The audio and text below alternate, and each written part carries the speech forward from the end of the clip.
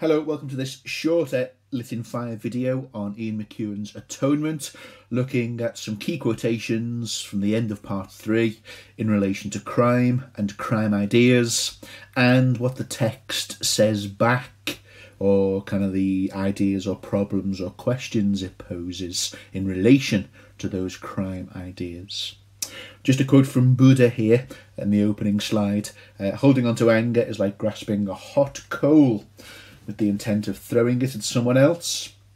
You are the one getting burned. So I wanted to raise that in terms of Bryony Tallis. Certainly the older Bryony Tallis, who is unable to achieve or bring about any meaningful form of atonement. As we know by now, Robbie Turner and her sister Cecilia are dead. So she is left burdened with this sense of guilt, which she can't do anything to atone for. Well, when we say anything, perhaps the only thing she can do to atone for it is this fabricated reunion at the end of part 3, during which Bryony's fictitious version of Robbie, fictitious version of Cecilia, scold her and give her the kind of anger and resentment and bitterness she's been denied from receiving.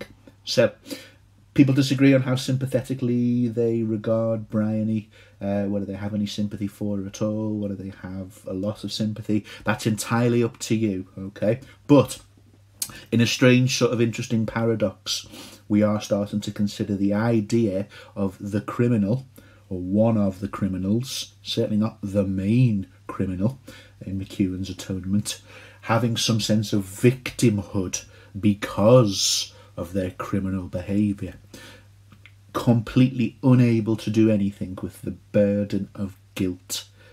Well, or not much. She doesn't have a time machine. She can't go back and change the behaviour of her younger self. So in terms of the hot coal, consider that in terms of the older Bryony Tallis here, and how able she is to resolve this or let go of her guilt because she can't receive the justified anger of Robbie Turner and Cecilia. Okay, some ideas that are key to the following slides. Let's move on. We're going to start at slide 7, but a reminder of these typical elements of crime, alright? So these are the ones that are going to be of most use to us in these final few chapters, and these are going to be what I'm going to tie the analysis into as we go through these final quotations, all right? Remember, these are important for AO4. So whatever you're arguing about Bryony, Robbie Turner, whatever the examiner chooses to set a question on, you need to be touching base with all this lot quite frequently, whichever ones are applicable, of course. Remember, I showed you the format of the exam, how you've got to think tactically between which one of these 3 you choose for section B, and then whichever one you choose for there, the remaining 2 will have to be done for section C. So you write about all 3 of them across B and C. Okay, so one of these instances of the fabricated anger here, of this fictitious and fabricated version of Cecilia, which older Bryony creates here in this reunion scene. So you can see here this term of address that they used when they were close and, you know, before all the undeserved punishments of Robbie Turner with these kind of false witness statements and all these kinds of stuff. So younger Bryony, or older Bryony, has her younger self use this term of address towards her sister as they did of old. But see, and then that's interrupted. She snapped, "Don't call me that," she repeated in a softer voice. "Please don't call me that." Okay, so there's a reminder, and this is this idea of self-scolding again, that the past has gone. That previous levels of intimacy and closeness, family bonds they had as 2 sisters, is gone, is broken, cannot be retrieved due to the follies of her youth, her past mistakes. So we also get more scolding here, again though it's self-scolding, yes. This is older Bryony, the narrator, in a framing narrative, important for AO2. creating this version of Cecilia to scold her younger self. What I paid 2 guineas to discover is this: there isn't going to be an appeal just because 5 years on you've decided to tell the truth. Okay, these stinging reminders, these stinging, barbed, sort of scolding remarks, which older Bryony is unable to receive due to, as we later learn, or belatedly learn, the death of Robbie and Cecilia, just, through natural sort of means, old age, war, this kind of stuff. But they are inserted in there as a way of receiving the punishment she'd been unable to receive, but clearly feels she absolutely deserves. Okay, so we must remember that this encounter, this exchange, this conversation between Cecilia and Bryony is utterly fabricated. It is not real. It did not happen. Please bear that in mind over the following quotations. So the way you should discuss this, if you're choosing to use this for evidence and to make your arguments, is that this is fabricated for the purpose of self-scolding, all right? So as far as we know, Bryony, older Bryony, has never had any scolding off, any judgment from Cecilia or Robbie. So she invents this in order to sort of fulfill that, really, that idea to be sort of punished, I guess. As we'll see in a moment, some of it borders on martyrdom. She wants to stand there and she wants to take and receive the anger, particularly from Robbie. But don't forget, this never happened. So this is all done with some kind of psychological self-scolding here. The punishment, the judgment, good crime words for AO4, she never ever actually received. So she'll fabricate it instead. She's a novelist. She always has been a fantasist. I think that's the word Cecilia uses about her. So the only way she can sort of receive that judgment, which she obviously feels she deserves, is to fabricate it through a fictitious episode like this one. This is an interesting moment to talk about the idea of truth within crime, okay, and how truth is contingent. C-O-N-T-I-G-E-N-T, all right? C-O-N-T, sorry if I spelled that incorrectly. What I mean by that is truth is only a relative thing, and it's sort of time-bound. So we're going to see here how Bryony felt at the time she was acting perfectly legitimately and pursuing truth. But the truth of her actions have, over time, come to be seen as false and flawed and ultimately wrong. But, as we're going to see now, she honestly believed that her actions were compelled by a sense of righteousness and justice then.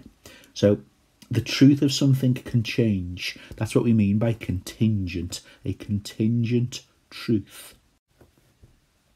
So look closely here. This is absolutely to do with self-scolding. Sometimes we've called it sort of self-flagellation, sort of whipping yourself in terms of guilt, metaphorically and fictitiously, of course. This hasn't happened. So her sister's confirmation of her crime was terrible to hear.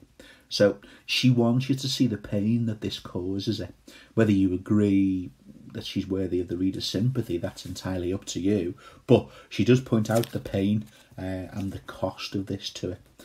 There's a key quote. But the perspective was unfamiliar. This is a novel deeply concerned with how perspective and individual points of view can be flawed, can be completely contradictory to how one person sees it compared to another. Look at these adjectives about her younger self. Weak, stupid, confused, cowardly, evasive.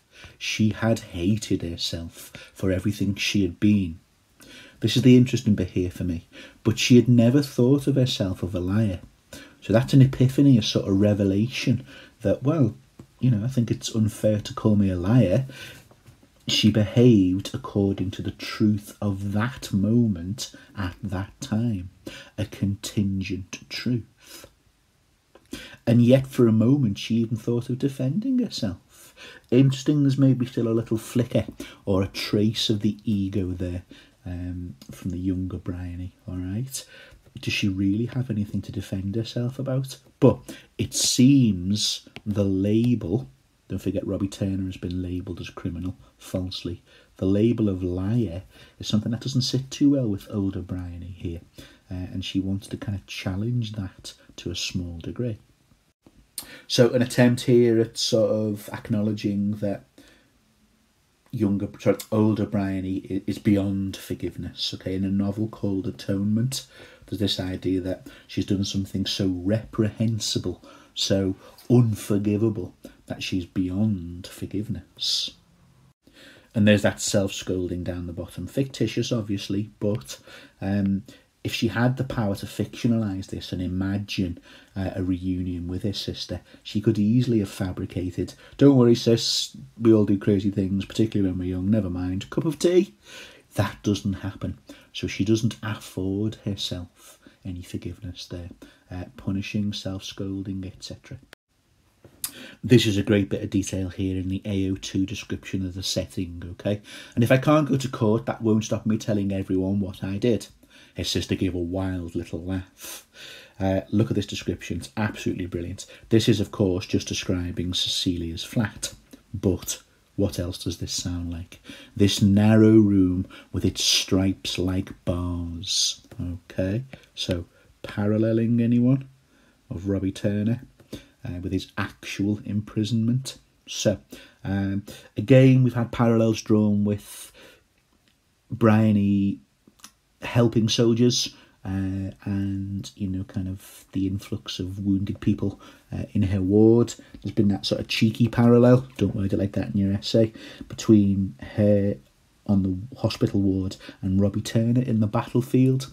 It's not a neat or, you know, accurate parallel, is it? It's maybe giving you an idea of Bryony's own torment, but I think that Ian McEwan is inviting you to look at that parallel as unequal, okay? The horrors and the hell she inflicted on Robbie from her crime in no way sort of equates or balances with, I think, you can disagree of course, the stuff that Bryony endures on the wards. Just a little note there as well, you might pick up on this. She was, after all, in a part of the conversation, Bryony, she had rehearsed. Where does that drag us straight back to? The trials of Arabella, perhaps, in the opening chapters, with that awful kind of brutal bullying of rehearsal. So again, some brilliant paralleling here, which triggers memories of the crime which has set this all in motion, and how, kind of woven into the narrative here, older Bryony is not letting her younger self forget her previous transgressions, to use a good word from that crime sheet, her previous crimes and wrongdoing.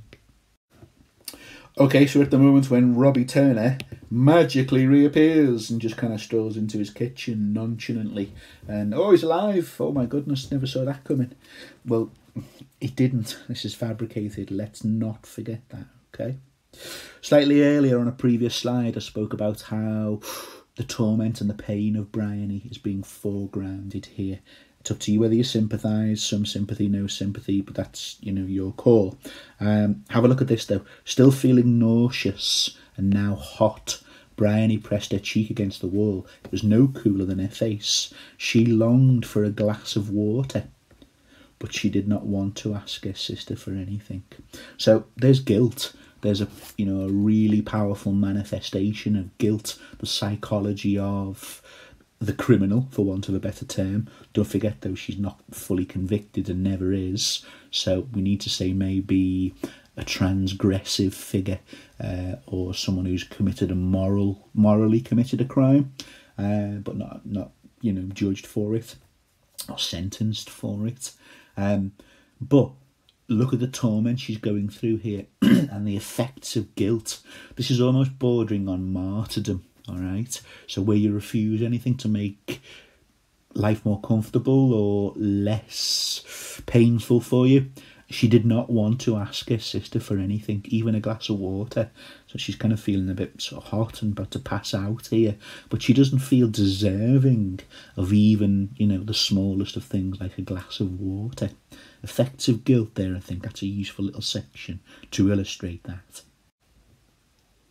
Again, you might talk about the effects of guilt here, look. So Bryony wanted to tell Cecilia how wonderful it was that Robbie had come back safely. He hasn't. What deliverance. Okay, you might hear the sort of echo of the Lord's Prayer in there. So that's an idea of forgiveness. That might be the idea that, well, okay, at least he didn't die in the war. I don't have that on me or over me to feed my guilt. But look at what it's followed by. How banal, how ridiculous that would have sounded. She, Bryony, had no business saying it. So look at how she has to deny wants and needs and her emotions. There's the plight of being guilty there. Interesting parallel here between the sisters. P there for parallel. Cecilia being busy in the kitchen. Or was she, Cecilia, soothing herself by being busy? Well, we've gone through a quote from Bryony on the ward, which is suggesting exactly that, okay? Remember the scrubbing and the busyness and healing soldiers as a sort of surrogate or deferred way of trying to care for Robbie. We did that excellent passage where precisely that is said.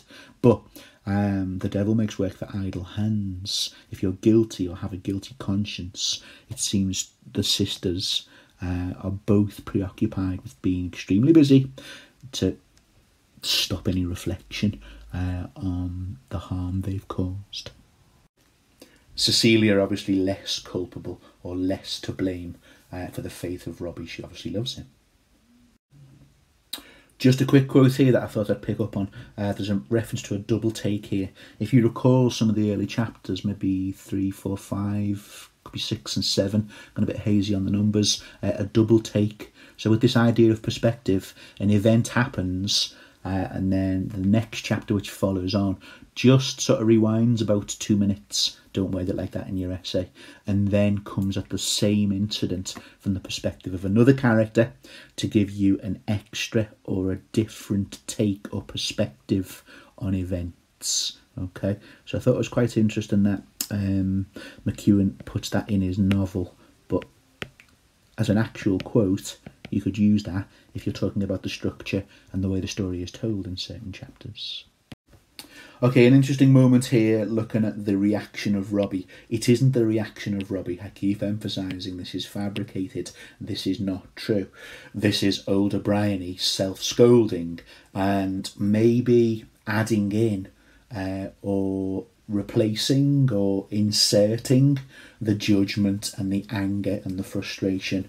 She never endured or suffered or, you know, she merits it, but that has been denied to her. So in a sort of self-scolding way, here she is putting it in the mouth of Robbie Turner, who isn't alive to actually vent his anger and frustration at her. So if you look at this quote here, I'll be quite honest with you, I'm torn between breaking your stupid neck here and taking you outside and throwing you down the stairs.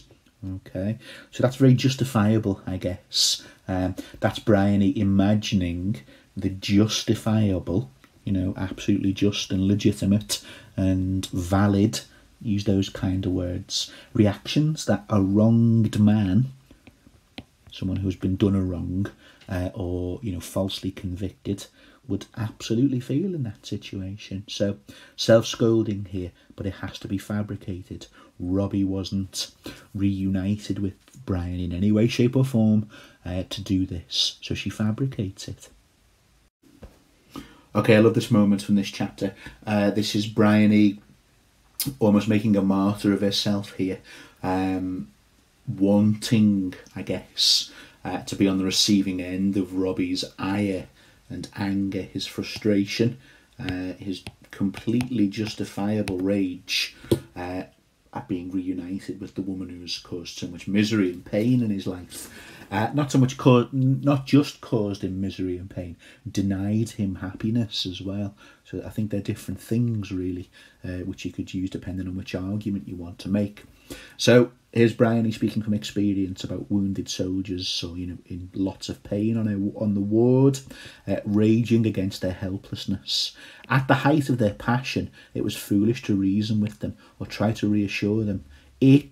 Their anger, had to come out. It's like a poison or a sting that has to be drawn out. And it was best to stand and listen. She knew that even offering to leave now could be provocative. So she faced Robbie and waited for the rest, her due.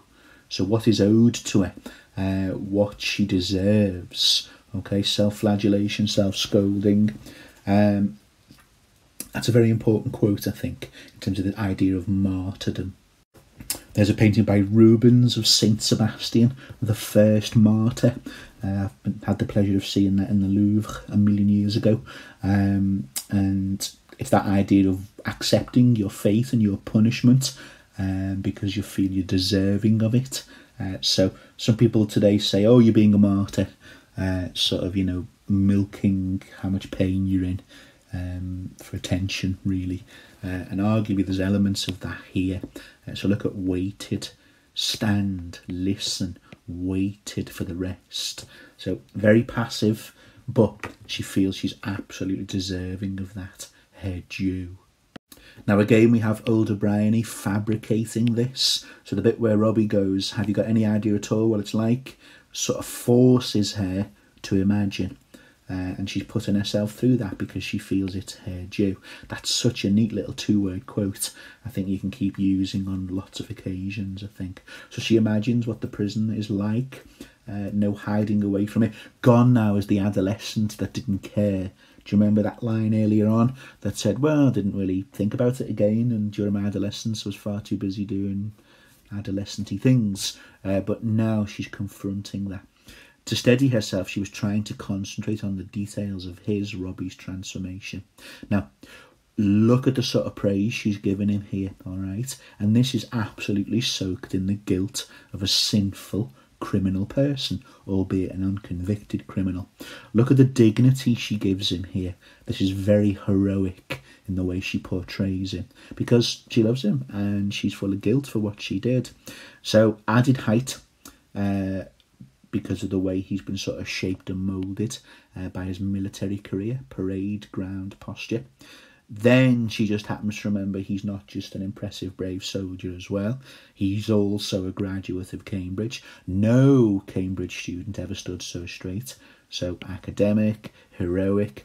Even in his distraction, his shoulders were well back, chin raised like an old-fashioned boxer's. So tough, proud, intelligent, taller somehow.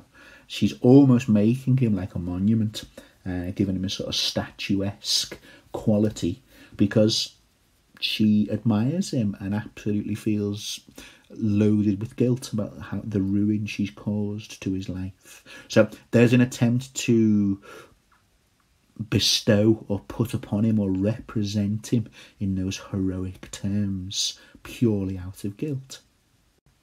Also, as well, to sort of restore his legacy, the labelling as a criminal, the public humiliation and shame we saw when he was carted away.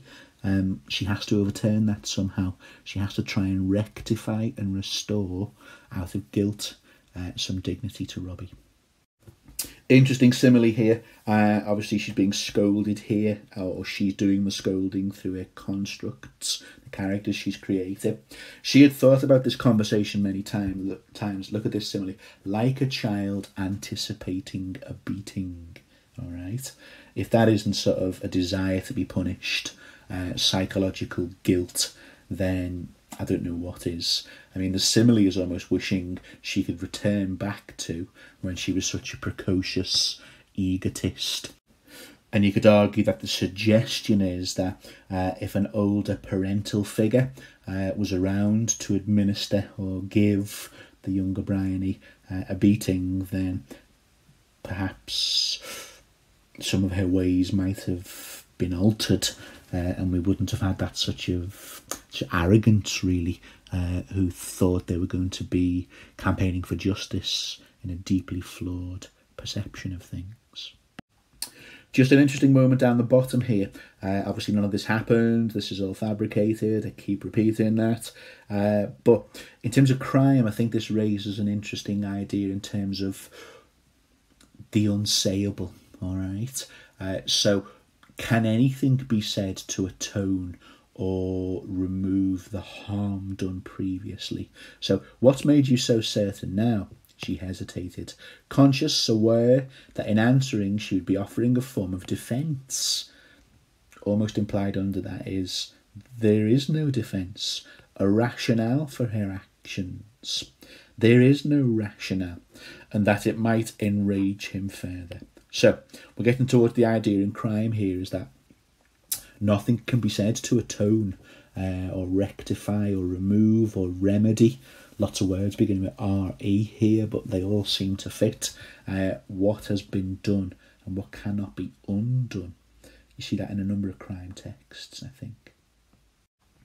Within this fabricated chapter, older Bryony can't ignore the fact that all of this stemmed from one summer by the lake. I think it's page 228 in most editions of the novel, somewhere around there anyway. So there's kind of the toll this is all taken on him a little bit now. Just before that was how proud, how tall, how sort of his chin was upright. He's a Cambridge graduate. Gone the reverse angle here. Really changed. Hardness in his gaze, smaller, narrower. Wrinkles around his eyes, thinner face. But then we come back to this. He was startlingly handsome. And there came back to her from years ago when she was 10 or 11 the memory of a passion she'd had for him, a real crush that had lasted days. Then she confessed it to him one morning in the garden and immediately forgot about it. So we're always looking in our crime texts for paper 2 of the psychological sort of motivations behind crime. Roger Ackroyd, it's money, sometimes passion as well, but mostly money, the root of all evil. Here, I don't really want to say a crime of passion, but a crime caused by a juvenile crush. So it is still relating to the heart and feelings and love, albeit this kind of juvenile form. But they're behind most criminal actions, aren't they? Certainly in the crime writings we look at. Browning, money and exploitation in Peter Crabbe, all those kind of things, you know. So they're always useful and may form some kind of section C question. In crime writing, just making this up now, vices or the 7 deadly sins are important motivations behind crime. To what extent do you agree? Or explore the significance of sins in 2 crime texts you've studied. Just thinking out loud, that might be the sort of angle they go for on section C. 2 things in this moment here. Again, it's all fabricated. Older Bryony behind all of this, written to give her the sort of stings of guilt and to punish herself, really. If we look here, look at what anger does to Robbie. It sort of animalises him. A bit of zoomorphism here, so turning him into an animal look. His face was tilted back, his lips retracted, and teeth bared. I don't know, I see an animal there. I know human beings have got teeth and we show them when we're angry. But in a ghoulish parody of a smile, it's almost a bit animalistic. And that's maybe understandable. So there's a good man transformed into something approaching an animal. He was wrongly accused of behaving like one. There's a kind of self-fulfilling prophecy, I guess. Those of you who do sociology might go down that route. If you're labelled as a criminal, society might treat you as one to the point where you end up becoming a criminal. Similar idea in Othello. Iago goes around kind of perpetuating all the stereotypes about a black man, and then arguably by a certain point in the play, Iago has manipulated Othello so much, there he is acting like the savage barbarian, and that Iago was claiming Othello was earlier. All right, so there's a self-fulfilling prophecy idea. Here you're getting a pretty beautiful tender moment fabricated by Cecilia's ability to sort of calm Robbie here, and this kind of tender display of love and affection between them.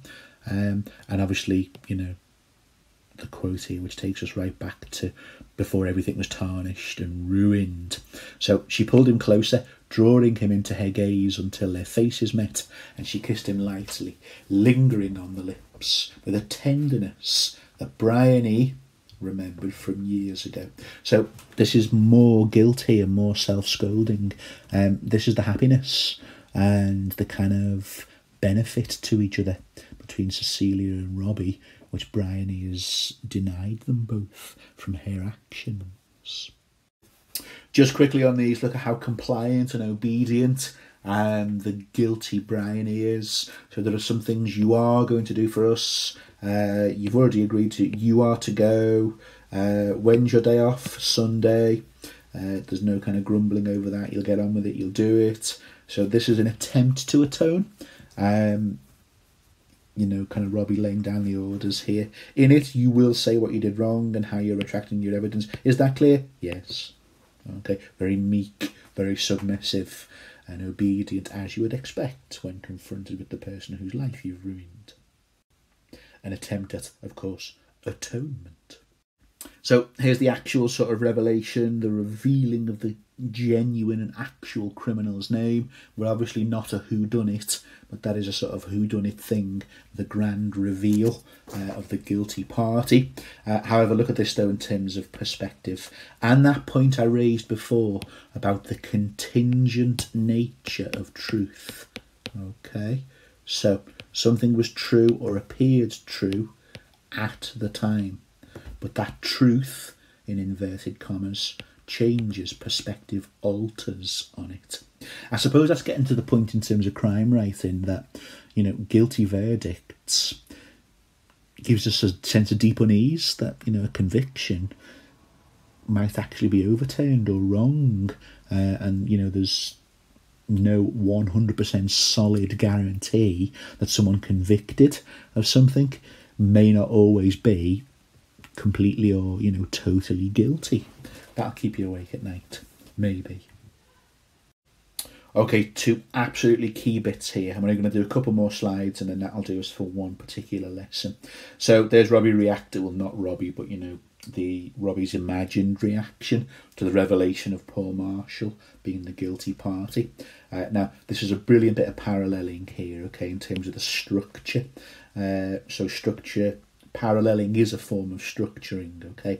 AQA love it if you can start a sentence here and there with structurally, comma, and away you go. So, given all that has happened and its terrible consequences, it was frivolous, she knew. But Bryony took calm pleasure in delivering her clinching news. So Robbie's just said, no, not with Lola. Fine, no chance. Bryony can confirm that is the case because she's just been the wedding. I've just come from the wedding. Now, it's this word here, clinching, all right? An absolutely brilliant use of paralleling here from Ian McEwan, all right? The last time we saw the word clinching was in relation to when Bryony ran upstairs, invaded Cecilia's private possessions and discovered the letter with the disgusting word in it, all right? And that word was used. Clinching. Aha! I will prove he is the monster, that he is the beast. I keep forgetting the word they use about him, the labelling word. But that's so clever from McEwan to use that word again here at this moment. Now, what's that trying to bring about? Well, I'll give you a clue, the title of the book. Okay, so previously she's been that full of desire to do what she thought was right by her sister, protecting her sister, ran upstairs, stole a private item, come back and produced it and gave it to the policeman and all that kind of thing. Clinching. So she felt then she was doing a sense of kind of moral righteousness. It turned out to be wrong and condemned an innocent man. Look at this attempt to atone here. All right. I can't believe it's Paul Marshall with Lola. Aha! I now have the clinching evidence. In a bid to try and partially atone. Brilliant structuring, okay? So, well done that Ian McEwan fella. key quote here from Cecilia, again imagined to imagined Robbie. Celia's starting to see how justice might be flawed and sort of skewed and altered by kind of money and status. It shouldn't be the case, but we know that justice pretends to be blind, but justice isn't immune to receiving a brown paper envelope with lots of money to skew the outcome. All right, so Cecilia is saying here, he, Paul Marshall, as we later learn in the London 1999 section, Lord and Lady Marshall, no less, of the Marshall Foundation, he's immune, she'll always cover for him. All right, so money isn't explicitly mentioned there, but I do think it's a bit of a nod or alludes to the protected sort of status he has from being a rich man. Okay, so there's reference to greedy. And if you remember in lessons, I've mentioned that brilliant quote from King Lear, which talks beautifully about justice. Plate sin in gold, and then that sin disappears. So basically the idea that if you're rich, justice doesn't apply to you. All right. She'll always cover for him.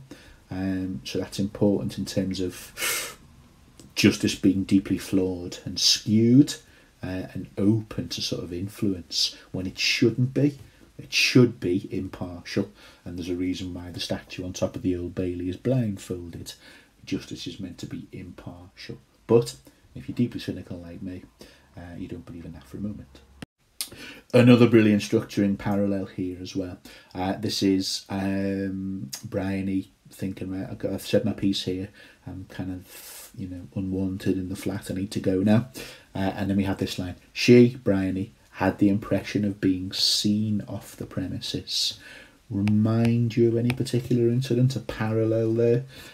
Poor Robbie Turner being escorted off the Tallis estate, and that kind of real indignity of being marched away in cuffs in front of his sort of, I guess, is like his surrogate family, and that really heart-rending scene when his mother ran up and stopped the car and started bashing it with an umbrella like some kind of mad Mary Poppins. Don't put that in your essay.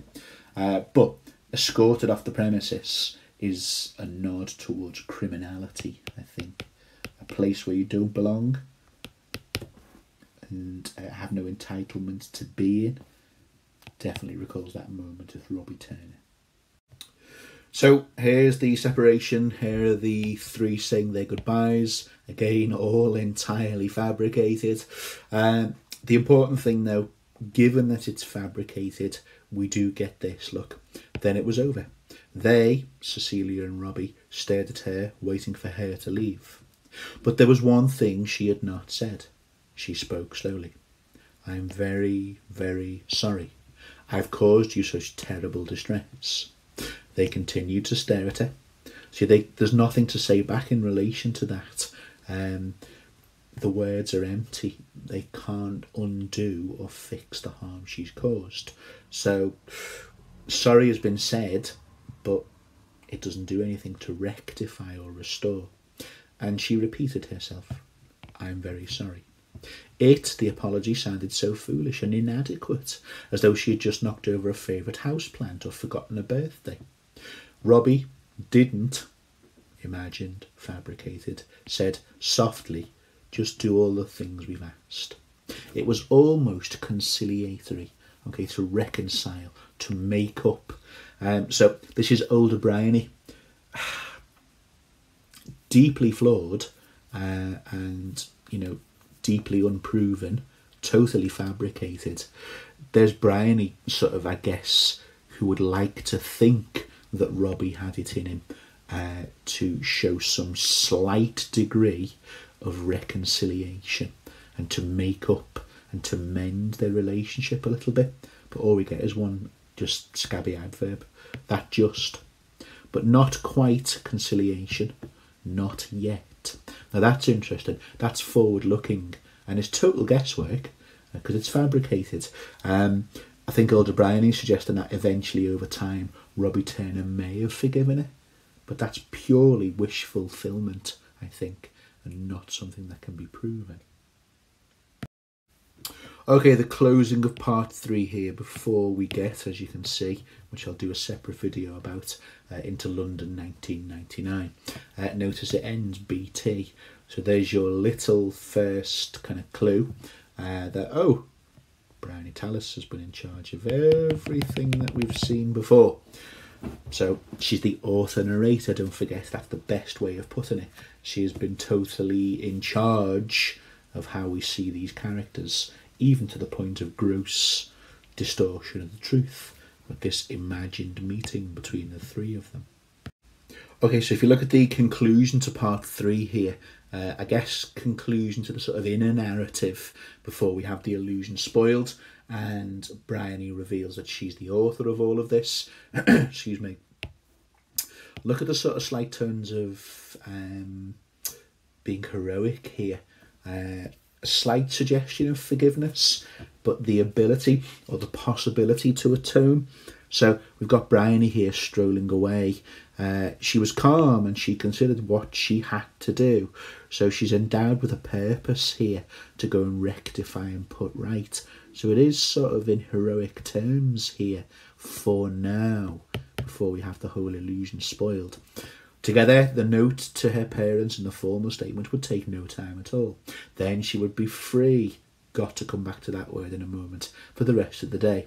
She knew what was required of her, not simply a letter, but a new draft, an atonement, and she was ready to begin.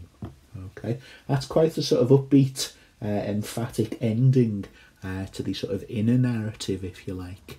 So there's someone who's kind of mended her ways. Remember we spoke about that Bildungsroman journey of growth and development, not the precocious brat, but someone who has toughed it out on the hospital wards and earned the approval of Sister Drummond.